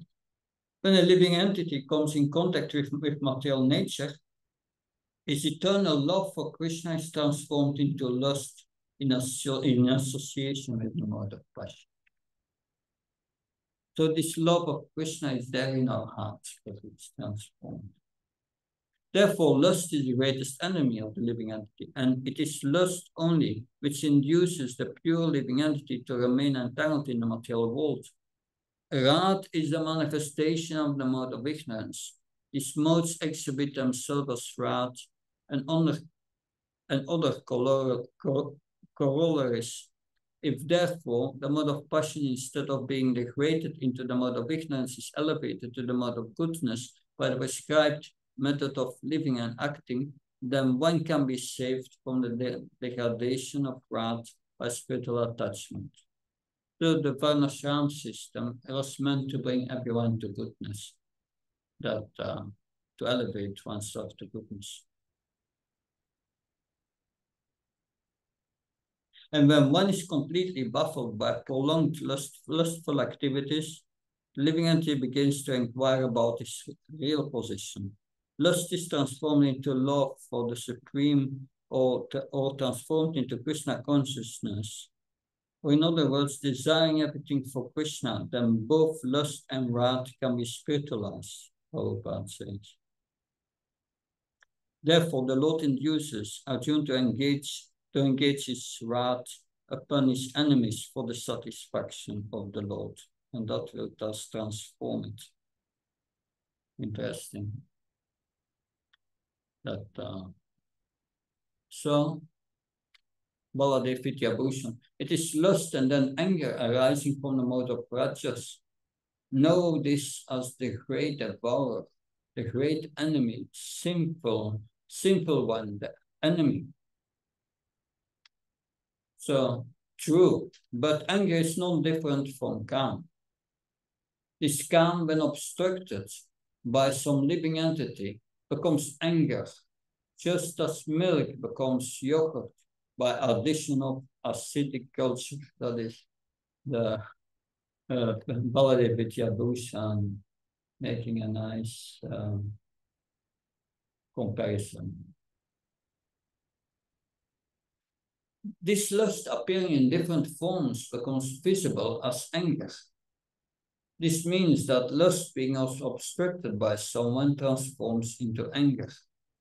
Lust arises from the mode of passion, and from lust in the mode of passion arises anger in the mode of ignorance. So it degrades you. Lust tears you down from passion to ignorance. Yes. But after the fulfillment of the desire should be finished. No, this lust is a great devourer. It is impossible to satisfy the expectations of desire. So you are never satisfied. You want always more and more, as dus en alleen not so. It's going on, but never fully satisfied. Both lust and wrath can be spiritualized. Hanuman burned the city of Ravan with his tail. Arjuna engaged his wrath upon his enemies for the satisfaction of the Lord. Then lust and wrath become our friends instead of our enemies. That's what Prabhupada. Reflections. Do I live in the mode of goodness? Can I use my anger and wrath in the service of Lord Krishna? What are the causes of my dissatisfaction? So we had a few days ago His Holiness Navayogendra Maharaj here, right? Navayogendra Maharaj, that he was with Srila Prabhupada in Mayapur in the 70s somewhere. And we had just built the Lotus building. We know nearly on top there is Prabhupada's quarters. And so Prabhupada was there. And at a certain moment, because at that time we were using already security guards. And they had to make a certain route, follow inspection. And they had to be at a certain time at a certain place. And Prabhupada came before his door. He looked at his watch and said, this guard should have been here now. Get me this guard. And so they get this guard, and this guard Prabhupada is inside with Navayogendra Maharaj, and the guard comes in. And then Prabhupada becomes very angry and starts to shout, very angry against this man in Bengali. And Navayogendra Maharaj said, Prabhupada was so angry that I was shivering from the fear. And then when the guard was out, Prabhupada became calm again, like nothing happened before. It's just, he was controlling the anger, using it really in Krishna's service. That also happened in Amsterdam with the installation of Jagannath Baladev Subhadra. And they didn't know anything. They did everything wrong. And Prabhupada was shouting at them that they didn't prepare anything for the bathing of the deities and so on. And then there was a fire sacrifice. And Prabhupada said, yeah, there are no fruits around, so get me fruits. And the devotee went in the kitchen and started to cut fruits and brought them these cut fruits. Completely bewildered. Prabhupada was shouting to them. And the Dutch television was there, but Prabhupada didn't care. But then, of course, in Amsterdam, Rotterdam, there are a lot of hippies. And sometimes they come to the temple, and some were acquainted or met a bit with the philosophy.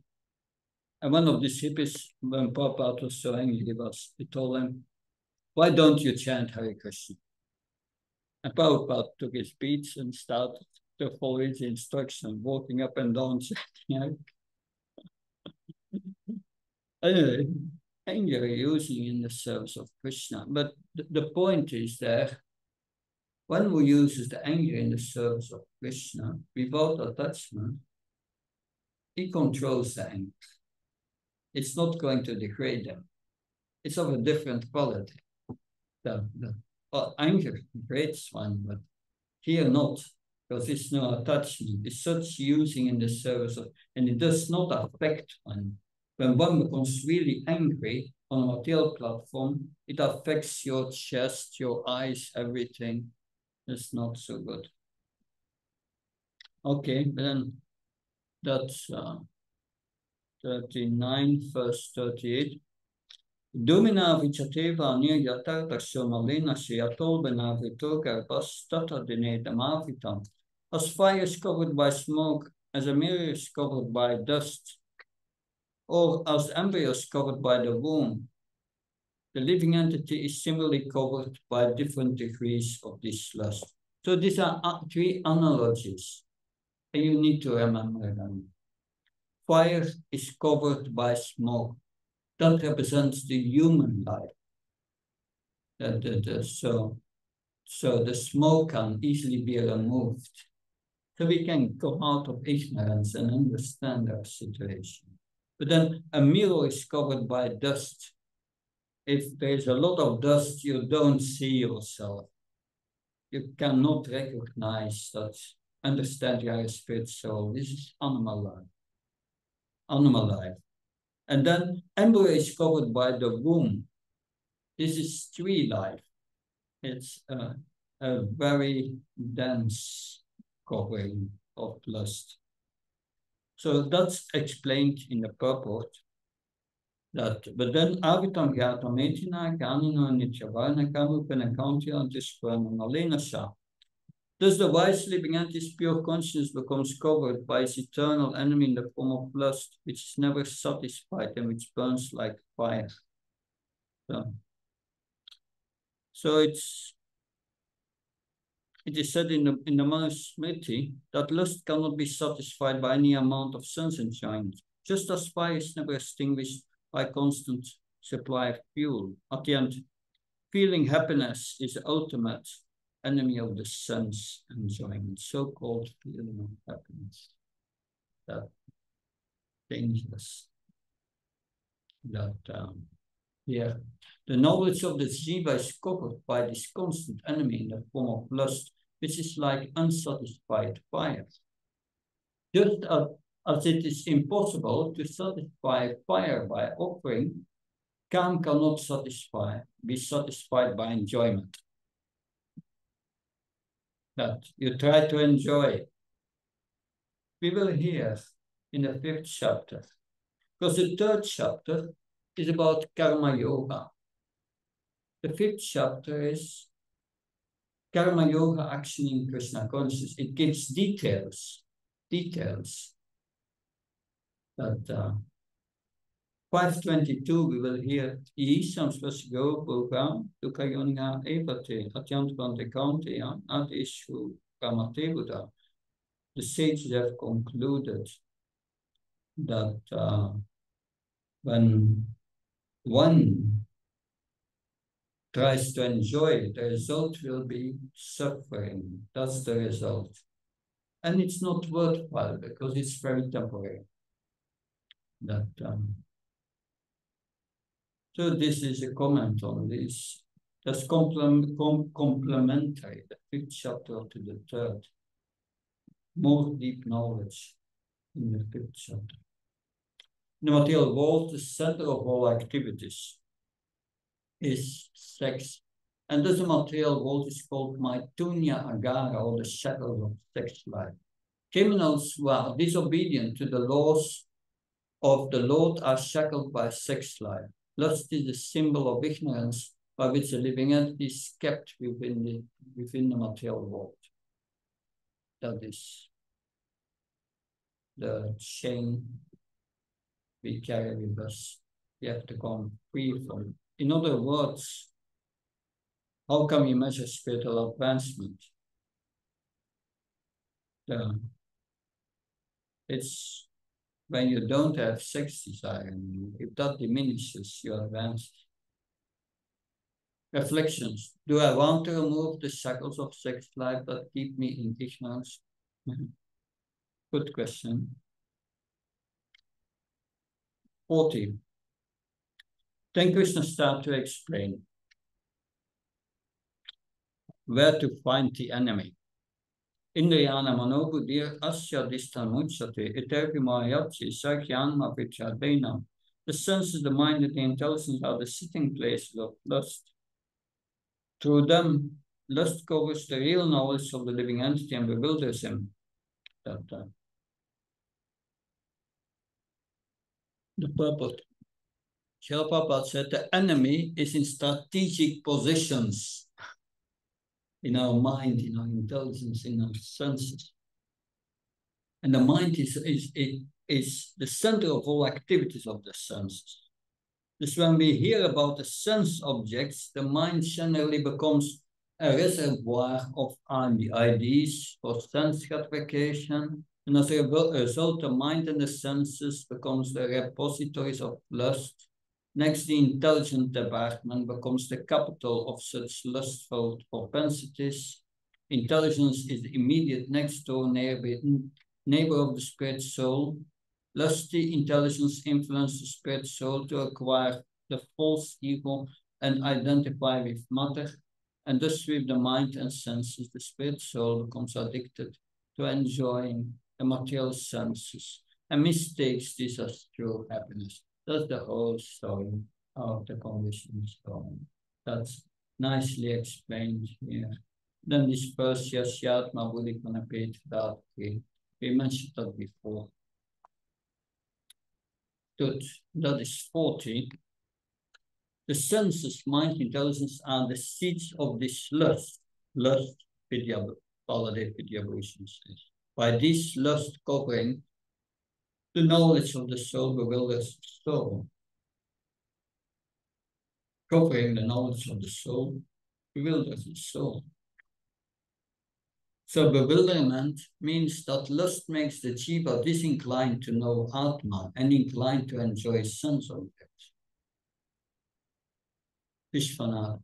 And the sense objects, starting with sound, are the provinces ruled by the king called lust. Lust bewilders the jiva by covering knowledge using the senses, mind, and intelligence.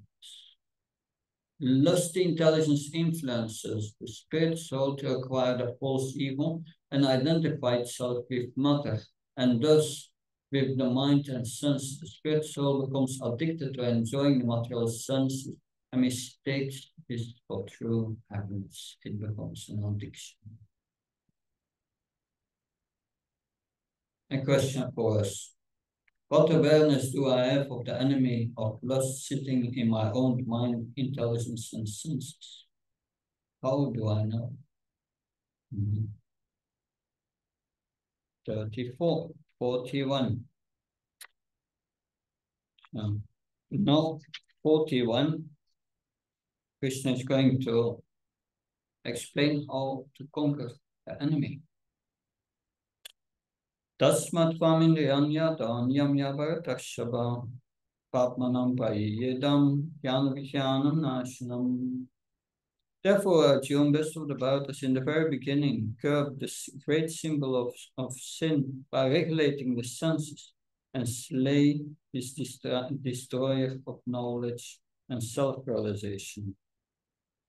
So regulating the senses, very important. We should eat at certain times of the day. It's very regular. That regulating the senses. The Bhagavad Gita gives us that general and specific knowledge of the self. Living entities are part and parcels of the Lord, and therefore they are simply meant to serve the Lord.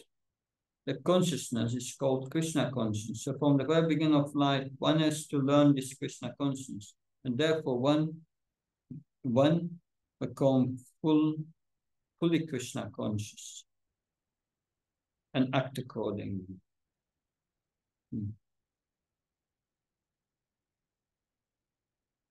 In the last paragraph, it speaks more about regulating the senses.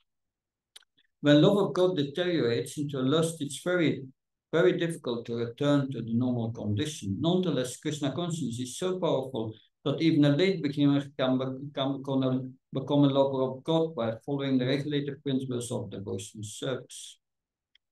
Regulative principles of devotional service. What are these regulative principles? We have 4 of them. The 4 regulative principles.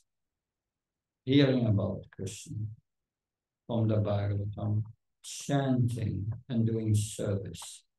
That is the proper practice of devotional service. So from any stage of life and from the time of understanding its urgency, one can begin regulating the senses in Krishna consciousness, devotional service of the Lord. So devotional service is itself the regulation. And turn the lust of God at the highest perfect stage of human life. Bhushan. Therefore, in the beginning, regulating the senses by Nishkam karma or best of the bad, kill this demon which destroys scriptural knowledge and realization of Atma. Kill this lust, this demon. So Baladev Bhushan, and this lust is a demon in our heart. So Krishna kills demons in Vrindavan, and every demon represents a kind of lust that you can. That's Bhakti Chaitanya Maharaj gives seminars on that, very nice. And by hearing the pastime, we are killing the demon in the heart. Verse 341, when love of God deteriorates into lust, it's very difficult to return to the normal condition. One can become Krishna conscious and turn lust into love. Okay. What's there for us? What prevents me to assimilate scriptural knowledge and realize my position as Atma, an eternal servant of Lord Krishna? It's this lust. That's what prevents us. Okay. But how to practice this? First, Krishna says, Indriyani pranihau indriyebhya pranmana mansastu pravudya yogude parastastusa. The working senses are superior to dull matter. Mind is higher than the sense. Intelligence is higher than the mind, and the soul is higher than the intelligence. So that's important. We must know that the soul is higher. The soul must control the intelligence. The intelligence controls the mind controls the senses control the object of the sense.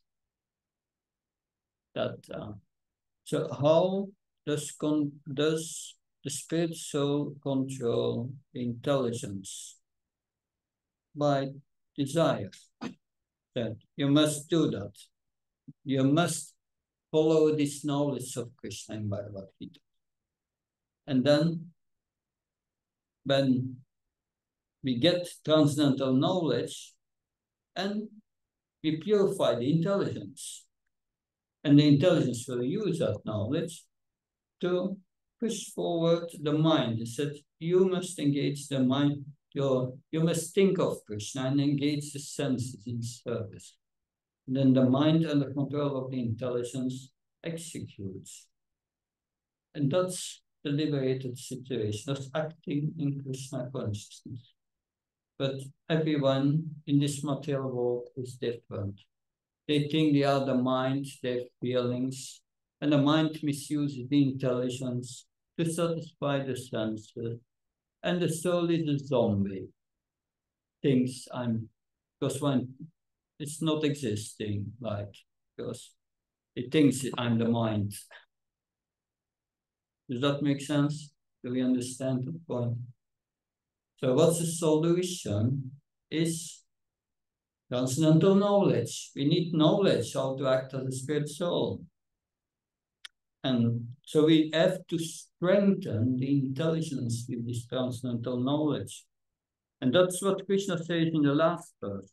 Evam bhute param bhutva samstatyatmanatmana yishatramavu kam rupam durashtam. Knowing myself to be transcendental to material senses, mind and intelligence of mind are Arjun. One should study the mind by deliberate spiritual intelligence, by spiritual knowledge. And thus with spiritual strength conquer this insatiable enemy known as lust. Yes. So 43, thus realizing that the soul is distinct from the intelligence, fixing the mind in the soul by the fixed intelligence, destroy the enemy of in the form of lust, which is difficult to conquer, Almighty Aunt Archie, as Paula is. And here, when the soul is firm, then it controls senses, mind, intelligence, and lust.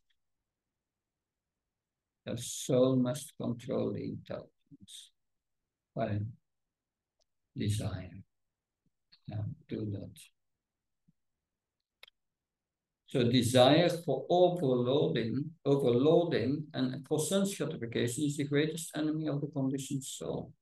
But by the strength of Krishna consciousness, one can control the material senses, the mind and intelligence. Reflections. Can you be happy if you are bitten by the snake of lust and your mind and senses are uncontrolled?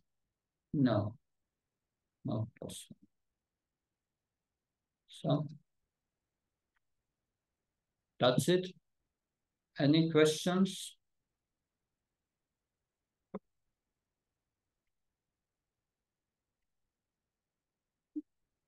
Yes. But I think in addition to the fact that not well, Please. in addition to getting the fundamental knowledge to control the mind, purify, Do we not require? do we not need sadhu in addition to transcendental knowledge? Because knowledge we get, you're teaching us, we're getting knowledge. That doesn't purify mind.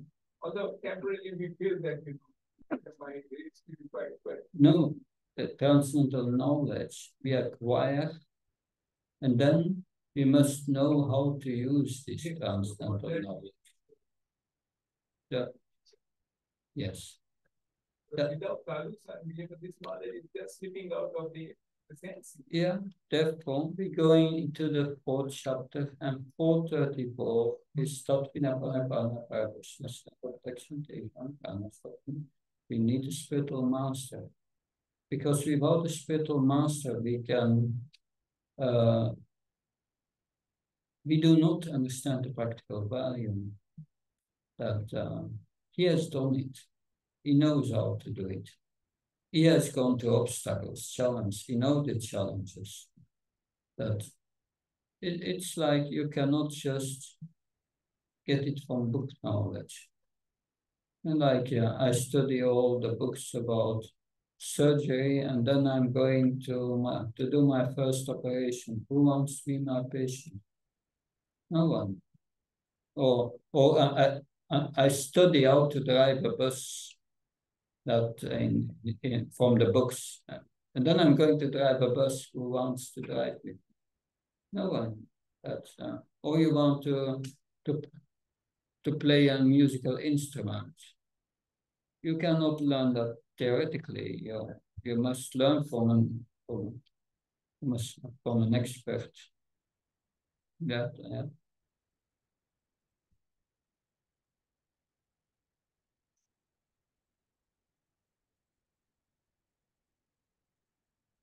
So we talk a lot about this life is not enjoyment, but oftentimes in Krishna consciousness we do enjoy. So how do we understand that?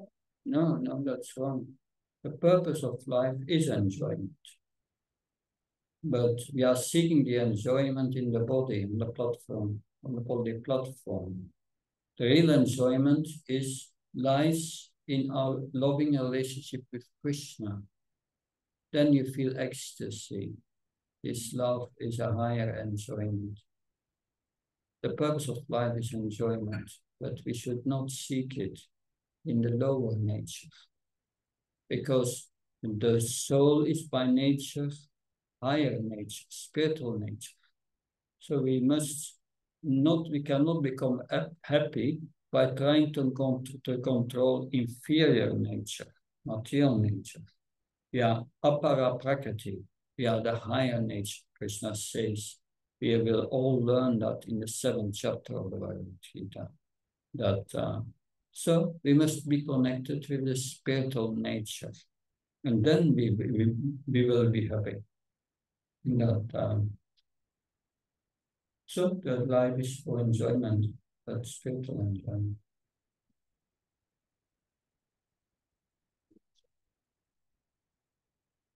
It's like we're doing something for Krishna, but As long as your heart is contaminated, you cannot enjoy spiritually. Your heart must be pure. But in Srila Prabhupada explains, if we engage in pure devotional service, even with a contaminated heart, we will feel satisfied. And sometimes we have a breakthrough, we feel something. When you have a kirtan, sometimes you can feel some ecstasy from that, but we cannot maintain that because our heart is impure. Yeah. Something else? So a small comment about the 27. Look, when you're showing that the Balam slide, the one who was showing. Yeah. So somebody asked Muhammad Ali, the one who was a wrestler. Yeah. Muhammad Ali. So he used to say that Muhammad Ali the Great. You know, he used to call himself like Muhammad Ali the Great. Yeah. And then he got paralyzed. Yeah. Yeah. Then somebody asked him again and got in the wheelchair. But now how do you feel about what you would say? Then he said, I still feel that I am the great, but I am the greatest fool. Nice. Thank you. Good. Good, thank you very much. Then we continue tomorrow with the 4th chapter, very important chapter.